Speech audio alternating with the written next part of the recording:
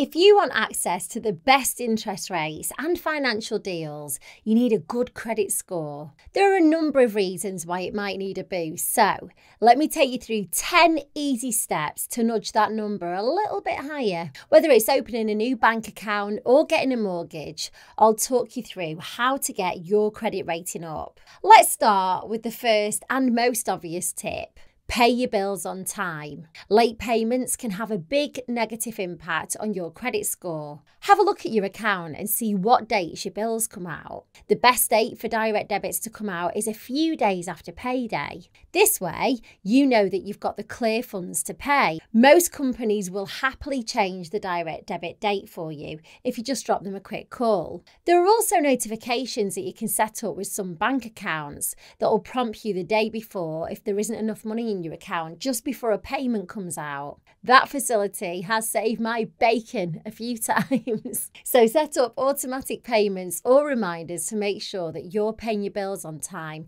to have a healthy credit score. The next step is to check your credit report. It's important to check your credit score regularly and correct any errors that might be affecting it. In fact, 1 in 5 people find mistakes in their credit reports, and these can be really frustrating when they delay your finance plans. Here are some tips on how to correct errors on your credit reports with the 3 main credit reference agencies in the UK. It's Experian, Equifax, and TransUnion. First, check your credit report for any mistakes. You can do this for free with companies like ClearScore, Credit Club, or Credit Karma. That's with a K. Look out for common mistakes like incorrect personal information, account information from identity theft, joint accounts with ex-partners, closed accounts that are showing as open accounts, duplicate accounts, or inaccurate payment history. If you find an error, you can dispute it with the relevant credit report agency in writing. Include your contact information, report reference number, clear and detailed information for each mistake, an explanation for why you're making the dispute, and a request that the error will be removed, changed, or updated. Remember, by regularly checking your credit report and correcting any errors, you can improve your credit score and access better financial opportunities. Pay the full amount on credit cards. Another way to improve your credit score is by paying the full amount on your credit card each month. This shows lenders that you're responsible with your finances and can handle credit. You should always aim to spend only what you can afford to pay off each month. Leaving a balance won't help your credit scores, it'll just cost you money in interest. Did you know that carrying a high balance on your credit cards negatively impacts your credit score? That's because it increases your credit utilisation ratio, which is the second most important factor in determining your credit scores. To calculate this ratio, divide your total credit card balances by your total available credit. Aim to stay under 30% utilisation, both overall and on individual accounts. So let's say if we use £100 as an example, aim to spend about £30. Your credit score can decrease rapidly if you exceed that percentage.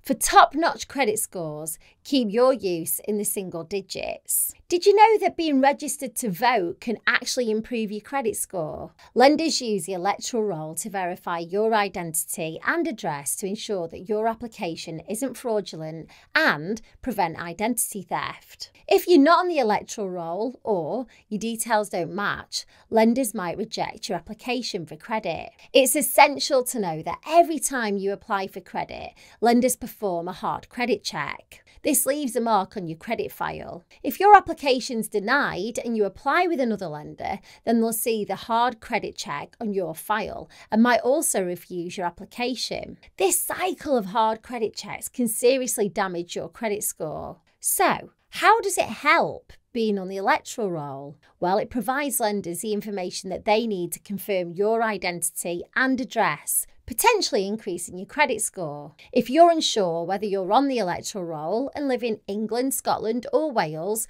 contact your local electoral registration office. Each local authority manages the electoral register in its area. To find your local electoral registration office, visit the gov.uk website and enter your postcode. Avoid excess credit applications. Applying for too much credit at once can actually hurt your credit score. Multiple hard inquiries within a short period of time can indicate credit risk. Lenders may see it as a sign of desperation or overextending yourself. Consumer credit reports contain a wealth of information about you and your financial relationships with lenders. When you apply for credit, lenders pull a copy of your credit report. Each time your report's pulled, then your credit inquiry appears on your report for a certain amount of time. Credit inquiries fall into two categories: soft inquiries and hard inquiries. Soft inquiries don't represent a formal credit application and they don't affect your credit score. So examples include credit report checks by existing creditors, companies making firm offers of credit or insurance, or when you request your own report. Hard inquiries occur when you apply for credit, so for things like auto loans, mortgages, or credit cards. These inquiries can remain on your credit report for up to 2 years and may affect your credit score. However, the impact of the inquiry will not last more than 12 months, and any impact's minimal. Consider specialist credit builder cards. If you're struggling to get approved for traditional credit cards, consider applying for a specialist credit builder card. These cards are designed to help people build or rebuild their credit scores. A credit builder card is a special type of credit card designed for those with poor credit history or no credit history at all. It's designed to help you enhance your credit score. Here are some important things to keep in mind about credit builder cards. They usually have a lower credit limit compared to regular credit cards. Interest rates can be higher. Applicants with poor credit ratings are more likely to be accepted. If you pay the balance off each month, your credit score should improve within 4 to 6 months. Now, let's go through the process of using a credit builder card. So step 1 is apply for a credit builder card that suits your needs and will help improve your credit rating. Step 2, spend on the card just like you would with a regular credit card, but be aware of the low credit limit and potentially higher interest rates. Step 3, make your repayments. Aim to pay off as much of the balance as possible each month to demonstrate responsible borrowing. Ideally, pay off the full amount to avoid paying interest. Step 4, watch your credit score improve. By consistently making on-time repayments each month, your credit score should get better, making you eligible for better deals on credit cards and loans in the future. Use an eligibility checker. By using an eligibility checker or a soft search before you apply, you can avoid being rejected for credit and potentially damaging your credit score.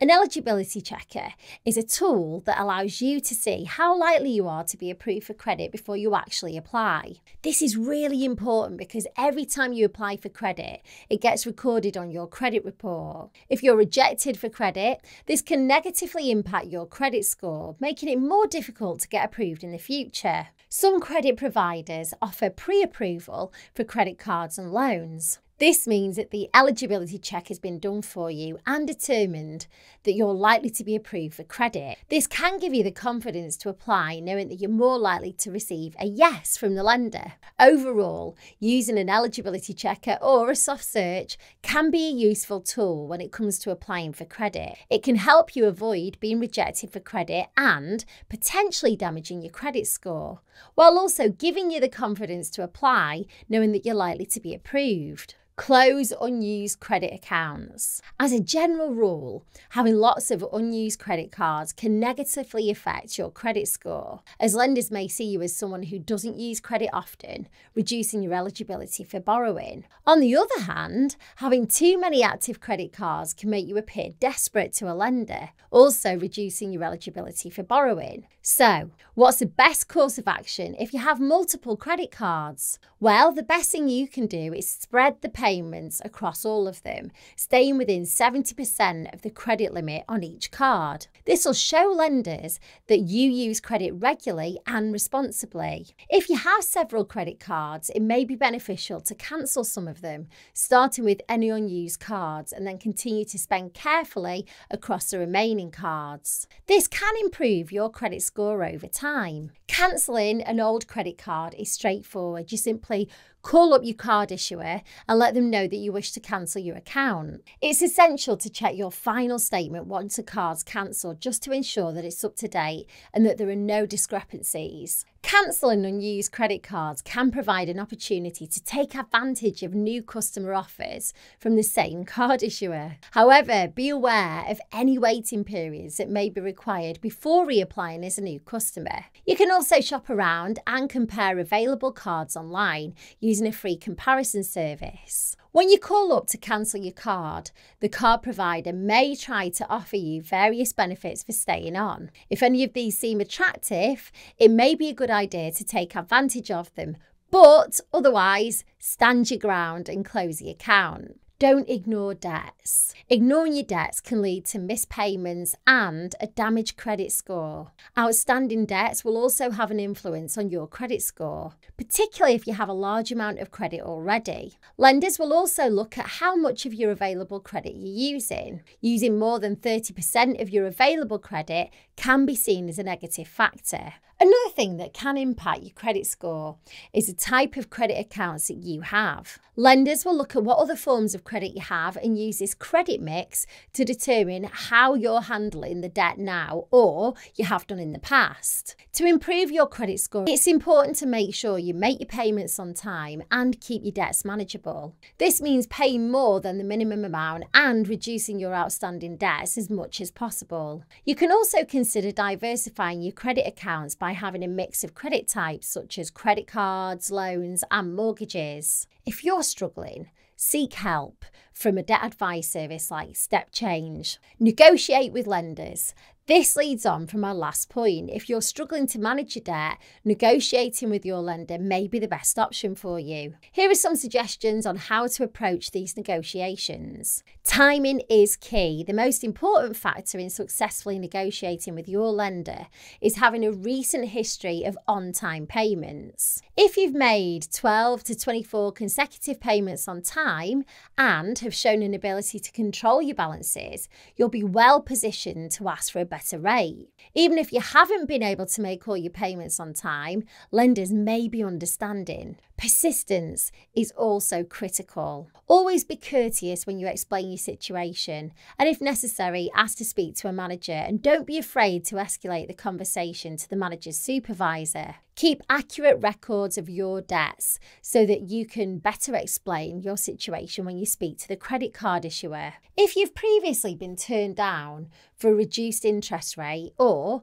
other concession, but your situation has improved with recent on-time payments, try again and keep calling. Remember, it's in your lender's best interest to help you pay off the debt, even if that means reducing your interest rate or working out a payment plan that suits your needs. Improving your credit score isn't something that happens overnight. Now that you've learned some amazing tips to boost your credit score, it's time to put your improved financial standing to good use. Are you ready to save a whopping £10,000 in 2023? No matter your income level? Well, click on our next video to uncover the secrets of saving big and transforming your financial future. Don't miss out on this life-changing opportunity. See you there.